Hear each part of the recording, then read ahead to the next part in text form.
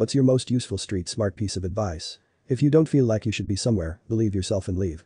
Be aware of your surroundings. Look behind you, whether you're walking or driving. If you notice the same car behind you for miles, don't drive home.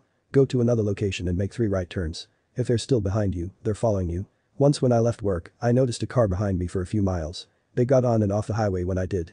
Weird. I ended up zigzagging through a random neighborhood just to see, and sure enough, they were following me. Started driving to the nearest police station.